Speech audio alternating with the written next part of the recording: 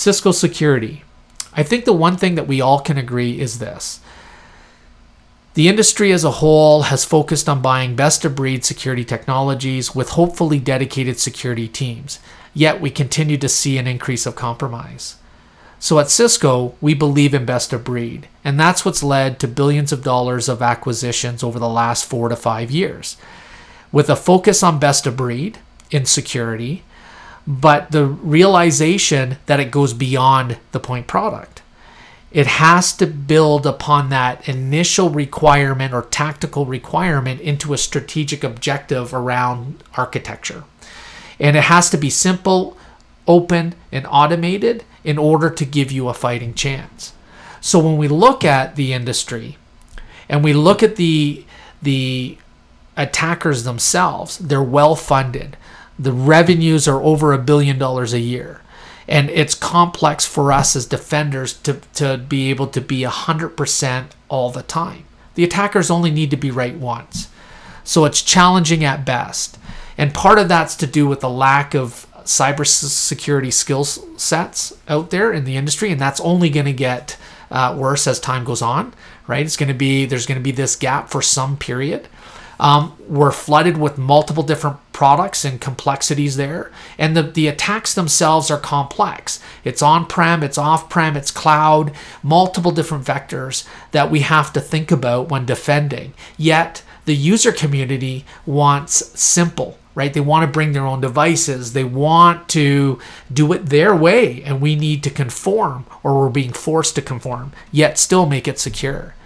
So we need to change the equation. And in order to do that, we got to increase our security posture and ultimately reduce the time to detection. So if you look at the industry as a whole, it's roughly 100 days before you know somebody's in your environment. And at Cisco, we release an annual and mid-year security report. And the recent mid-year report that we just released, Cisco is around 13.5 hours. So we want to minimize the time to detect and ultimately respond to those threats.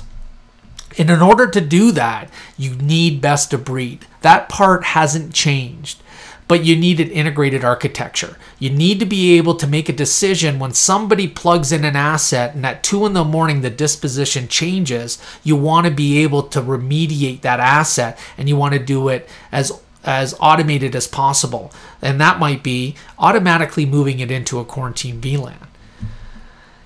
Cisco's the only vendor that can claim end-to-end security, right? And we don't do everything, but we've got a lot of the key areas within the environment, from the network to the endpoint to the cloud. And you can see the portfolio here. It's significant. And again, we looked at it from a best-of-breed perspective.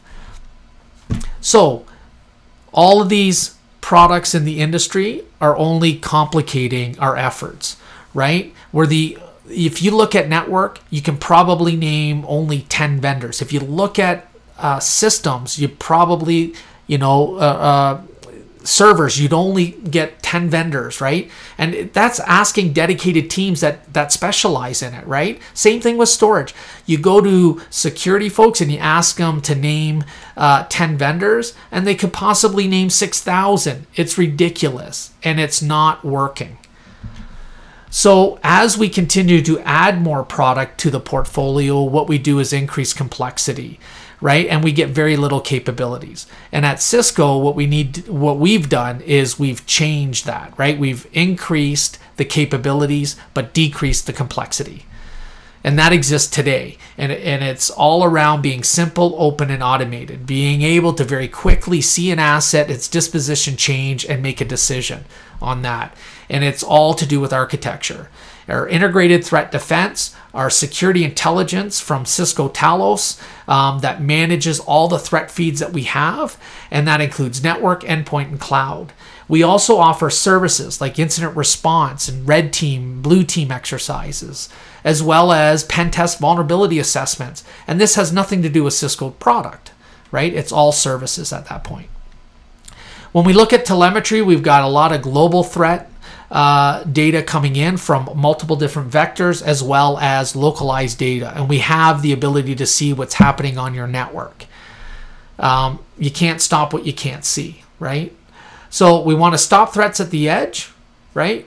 We protect users wherever they work, control who gets onto our network, simplify segmentation, and find and contain threats as fast as possible to minimize our exposure. And that's how you change the equation.